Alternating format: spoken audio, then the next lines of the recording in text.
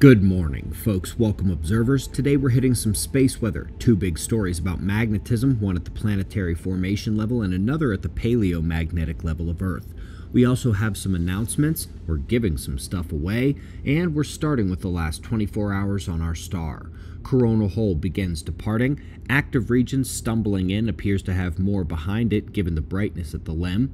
There was one eruptive event of note on the left side on the south, and this also suggests that eruptive potential is tracking towards Earth-facing position.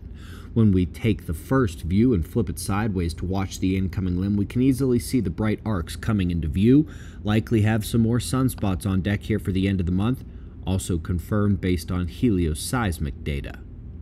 Of course, we are awaiting a coronal hole stream to arrive here at Earth. It is not impacted as of this morning, so it's almost certainly happening today.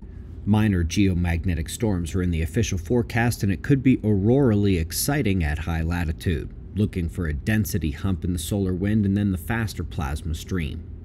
And we're off to the first article, where scientists have confirmed magnetic fields control where and how quickly planets form in a baby solar system within the disk.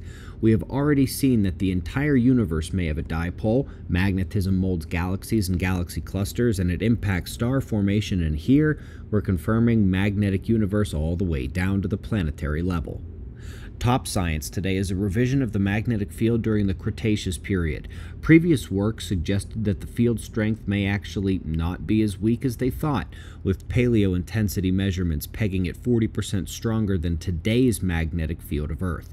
Now, this flips the script entirely on that question from what they believed before, and that debunks the last and final shred of doubt about the modern magnetic pole shift. Special video on that coming later today, but I'm curious, can any of you tell me why that debunks the last shred of doubt? Let's see which veteran observers win the day.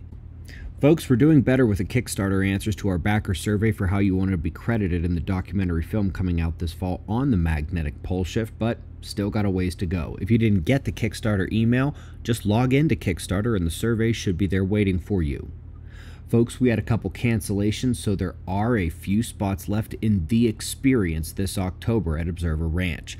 Sorry, ladies, these are spots in the men's section, so the last few spots do need to be men, but this is the program that teaches you how to be hard as a coffin nail, unbreakable in the disaster event, psychologically, physically, spiritually. Special link is below, and also one to this. You know, Bailey, my partner for Observer Review, insists that once a year we do a first month free for our e-magazine. It's a twice-a-month publication. Next one comes out tomorrow, and right now you have the ability to sign up to receive it for free, no dues until the second month. Link for that is also below. We greatly appreciate your support. We'll do this all again tomorrow. Right here, but right now at 6 a.m. in the new Valley of the Sun. Eyes open, no fear. Be safe, everyone.